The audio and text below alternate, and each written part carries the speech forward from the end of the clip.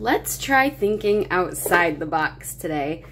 I'm Cami with Crafting with Cami, and today we are going to take this paper pumpkin kit that I got with my Stampin'Up starter kit and create a double-page scrapbook layout. Paper Pumpkin is a subscription kit, so every month you would get another card making kit. So this one came with some dots and some dandelions. Look at that foiling, isn't that pretty?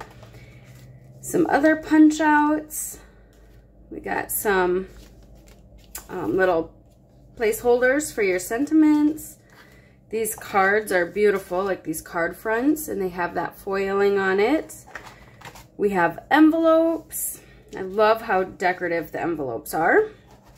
And then it comes with a couple different cards. So we have this one here with the dandelions, this one with just the dandelion seeds or whatever blowing in the wind, and then we also have this one. We could also use the little strip that came to go on this plastic box, so if you were going to send out a bunch of cards, you can put them in this box and then this strip goes around it. But we could use that foiling, that paper, on something. And then the kits come with the instructions on how to put it together, how to subscribe, and these ones are the instructions, which there's no words, just pictures, since Stampin' Up! Does cater to different countries. So, yeah, we have the instructions here. So I'm not sure if I'm going to be using the entire kit or just pieces of this kit, but my plan is to make a double-page scrapbook layout out of this. This specific kit is the December 2023 kit. So it's called All the Best. When you subscribe, you'll get that month's subscription kit, but you can also access any previous subscription kits that are still available that haven't sold out yet. So if you become a Paper Pumpkin subscriber, you can go back and see if the December 2023 is still in stock, and you can get your hands on this exact kit. So I'll have the link in the description box below on how to subscribe for the Paper Pumpkin if you are interested in that. These would make gorgeous cards. I might set some aside to do for cards, but I'm really excited to challenge myself and see if I can make a scrapbook layout out of this. Look at how beautiful those cards are. These punch outs are these ones, and I think those would look great on the corner of photos. So anyways, let's go ahead and clean up my desk and get started. The photos I'll be documenting today are of a hike we went on, and this was at a state park, and they had one of those selfie, I don't know, it like has the map of the state park and then like the hiking trail, and then you can set your phone up on the selfie ledge and take a picture.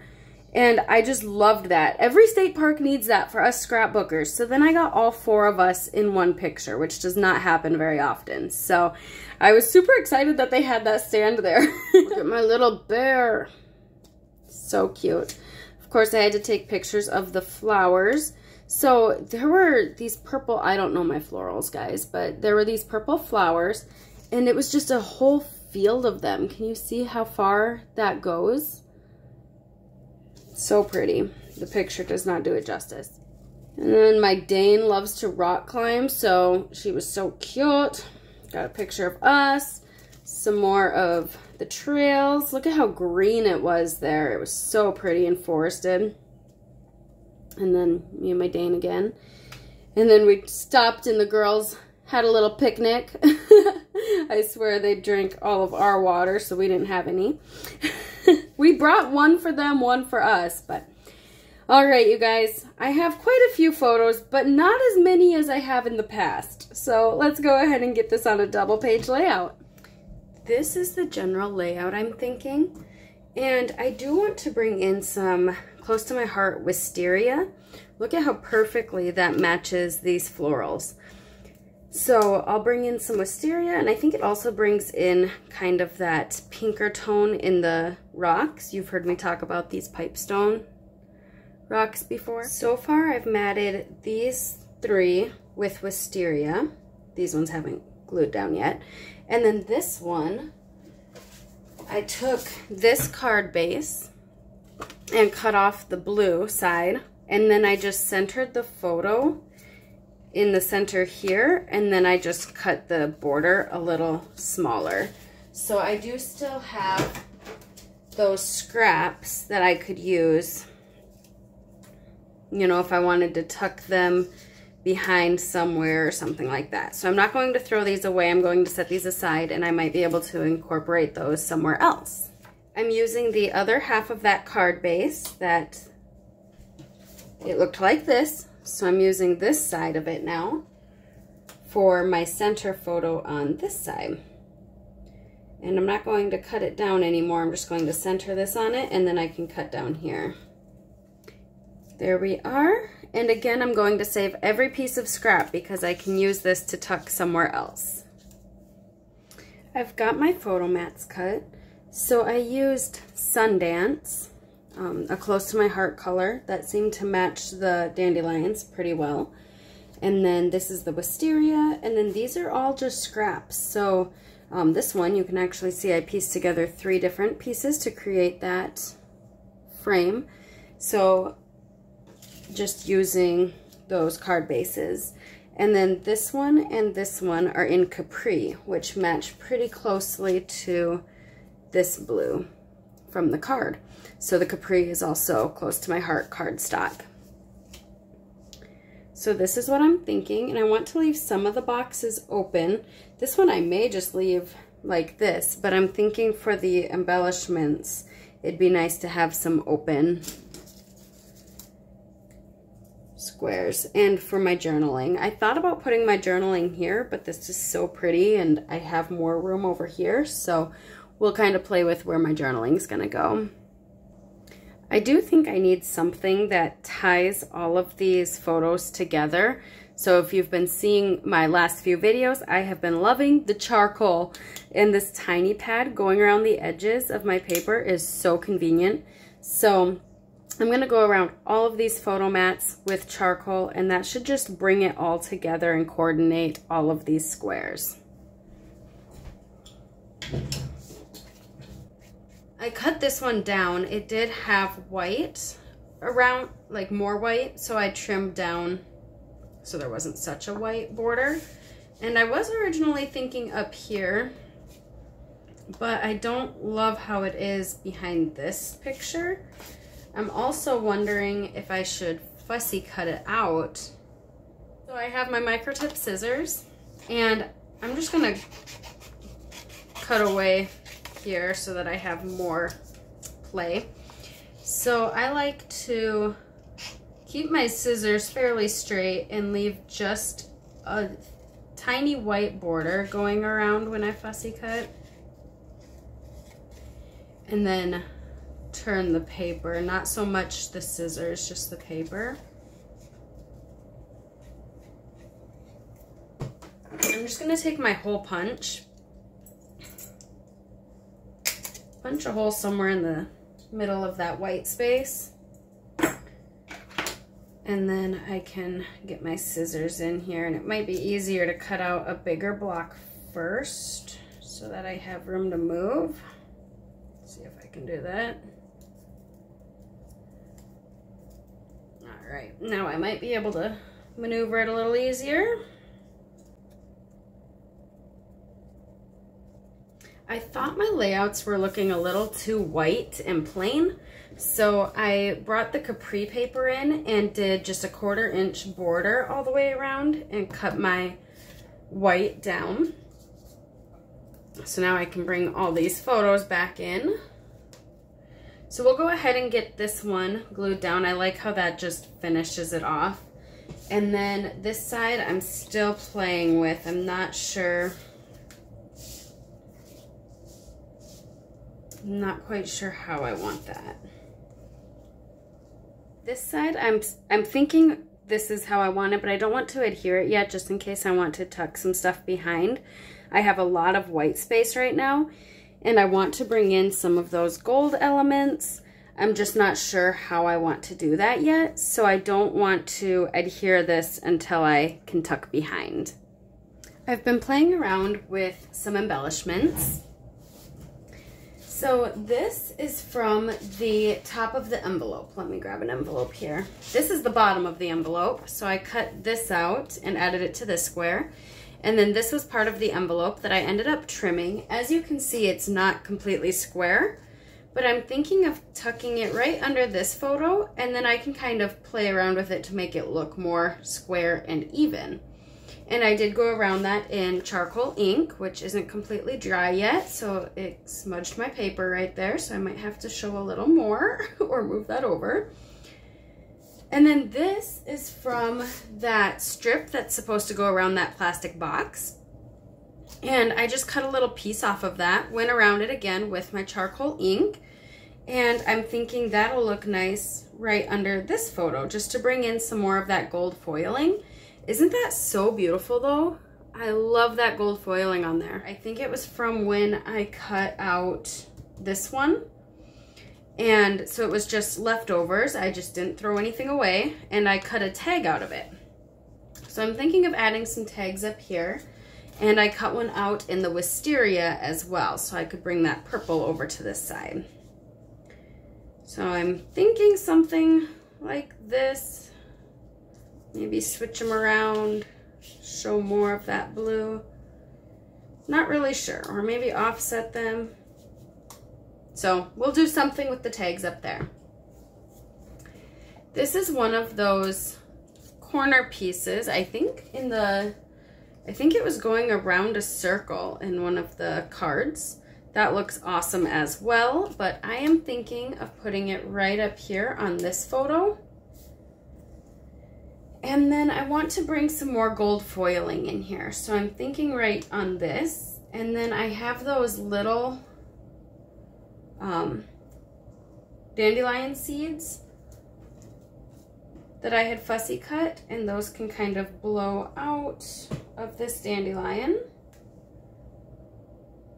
So then we have some of that gold foil in each of these. And then over on this side, I have this banner, which I am going to stamp a sentiment on. I'm not sure. Always something to be thankful for. You make me happy. Say yes to new adventures. I'm not quite sure what I'll stamp on here yet, but I'm thinking that should go right about here. Bring some of that gold foil over.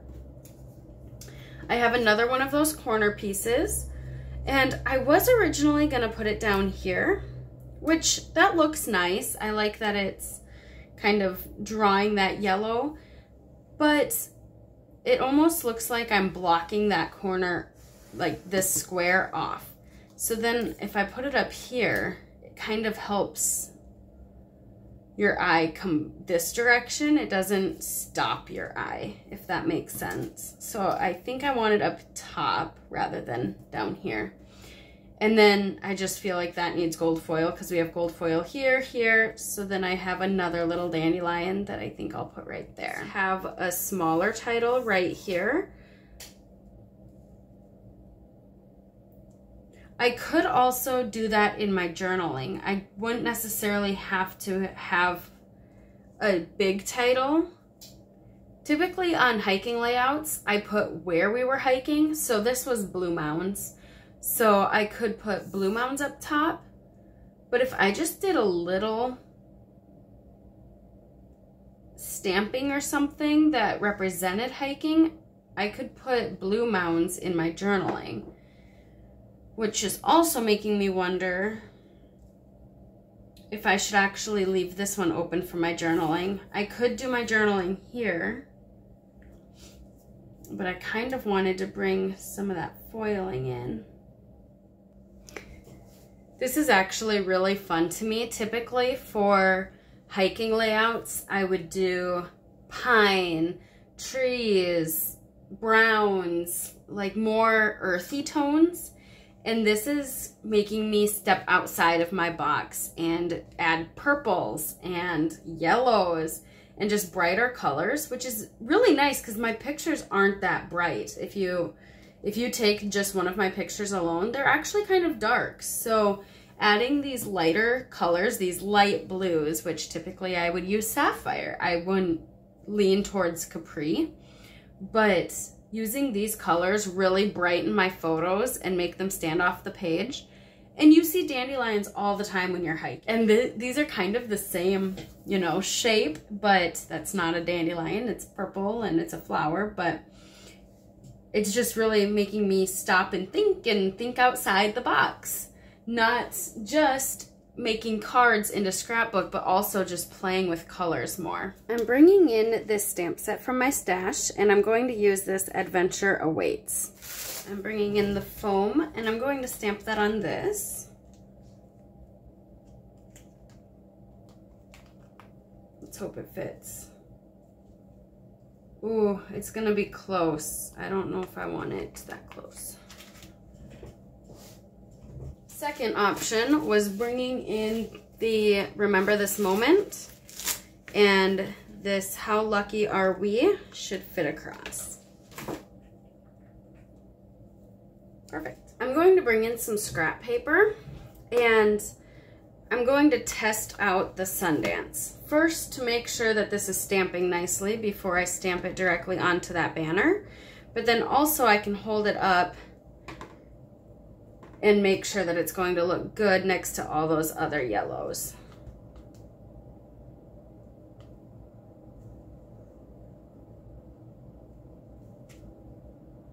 Okay, that looks good. It does match the Sundance cardstock. So then, you know, that might look good though. Let's go ahead and do it in Sundance. So I'm just gonna move this over to my foam, get this re-inked up. I think this is the perfect sentiment too. We are lucky. We have state parks. We have multiple within an hour of us, so we can kind of go in any direction and find a state park. So that's gonna go right there. I have not adhered this down. I'm going to pop it up, but I'm actually going to type out my journaling and put it here so that I can write more and smaller print. So I will get that typed up and then I'll adhere this over that. This is popped up. I popped these up. These are adhered directly down. I decided not to do the tags that were here. I just wasn't liking how it was looking with this. This is popped up. This is popped up, but this is adhered straight down, and then I popped these up on 3D foam tape as well. I am going to add a few of the gems that came along with this collection, or with this paper pumpkin. It also came with 3D foam, so that's awesome. So here are those dots that came with. Aren't they so pretty? They're faceted. So I think I'm just going to add a couple to each cluster.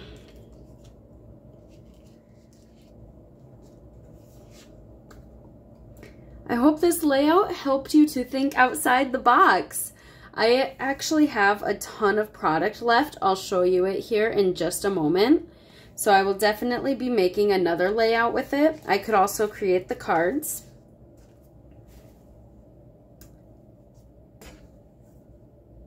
Look at that foiling in there. I absolutely love that. All right, let's see what I have left. I have a ton of these punch outs. So I have some of the rounded ones.